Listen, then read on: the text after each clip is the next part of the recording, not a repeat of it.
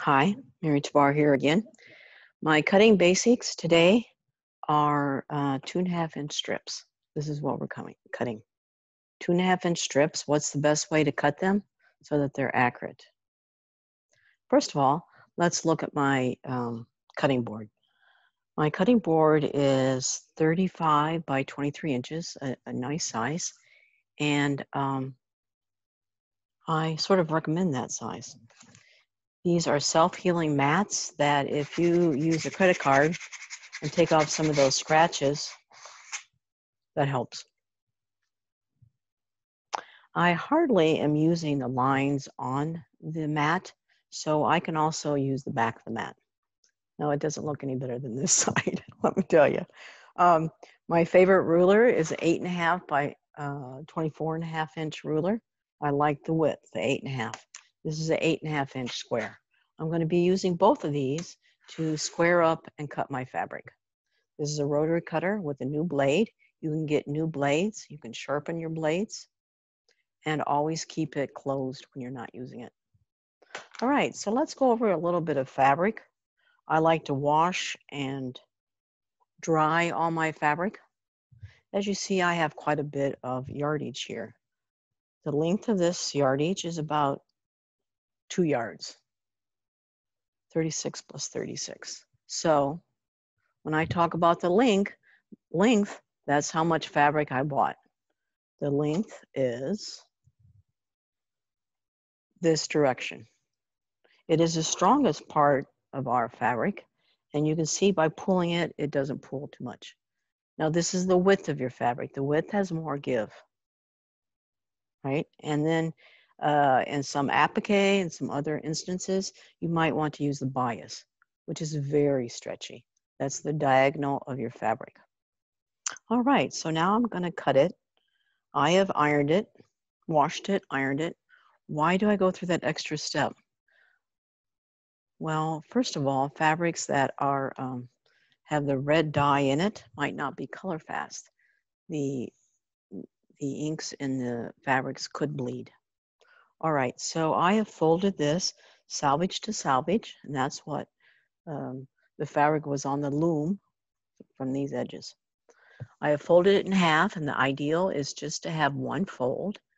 If you fold it twice, you have another chance of not having a straight strip. So now I have that laid out. I know it gets wrinkled pretty quickly, but not to worry. I'm going to use my long ruler here.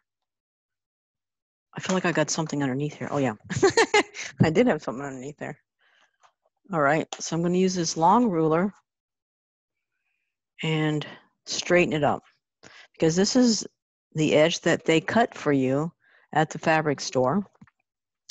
And sometimes they rip it and sometimes they cut it. Most of the times now, though, they cut it. Ripping is not really that great for the newer fabrics. I see it kind of ruins it. Okay, so I see that this is even down here, and I see it's even up here. I want to be sure that you can see that. Oh, good. So I carefully move my square away, and now I'm going to, it's a little late to put this underneath my ruler. That is a rug gripper for your floor. So right now I'm just going to put the weights on there because I don't really want to move my ruler again. But I'll use that next time. So when I hold my ruler, I like to have one finger off the ruler. It's off the ruler and it's onto the mat. It gives some stability. You can either have your wrist up or down. I prefer my wrist down. It's actually better for your wrist. All right, now I'm going to open up my rotary cutter. Let's look at this rotary cutter. They're pretty simple. They have a safety latch on them, and they also have ridges here for your index finger. We use those ridges to keep our arm nice and straight and your rotary cutter nice and straight. Okay, so I'm going to start here at the end and go up. And I'm moving my hand just every little bit because it is a long ruler. And now I'm closing my blade and putting it down. I'm not touching this fabric because it's already squared up. So I'm moving this And I'm taking that away. Oh, I have such a nice edge. Very nice edge. I also want to tell you my fabric is to the right. I'm right-handed.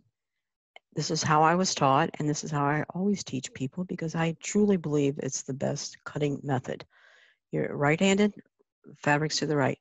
If you're left-handed, you would be across from me and do things mirror image. I've taught a lot of left-handed quilters. So how to cut these 2.5 inch strips. Now, do I want to do 2.5, 2.5, 2.5? It seems no. This is a more accurate way. Now I'm going to put that little gripper down there, and I'm going to go over to 7.5 inches because that's how far my ruler lets me go. I'm going over 7.5 inches and cutting one big strip. I checked it twice. I checked the measurement twice and cut once, right? That's always the saying in woodworking and fabric. All right, so here I go. My table also is at my waist. My cutting area is at my waist. You don't want to hurt your back. And if you're really leaning over to do a bunch of cutting, your back will be sore. So if you don't have a table that's that high, you can also get those table lifters. Quite handy. All right, so now I'm going to cut with my close the rotary cutter. And now just move your big ruler. That's all you're moving. I'm moving now over to 5. I'm going to keep that down there. So this is 5 inches. I've checked it twice.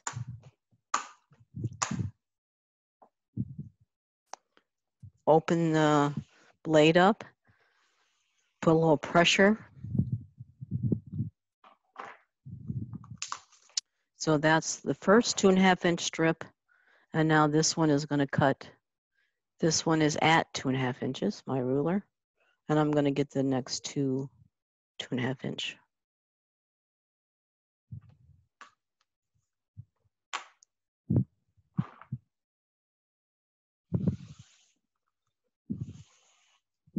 Oh, good. Now let's look at these. They are very straight. They're very straight and very nice. So they'll be quite easy to sew together. All right, I hope that you like this little cutting tutorial, and I enjoyed doing it. Happy stitching.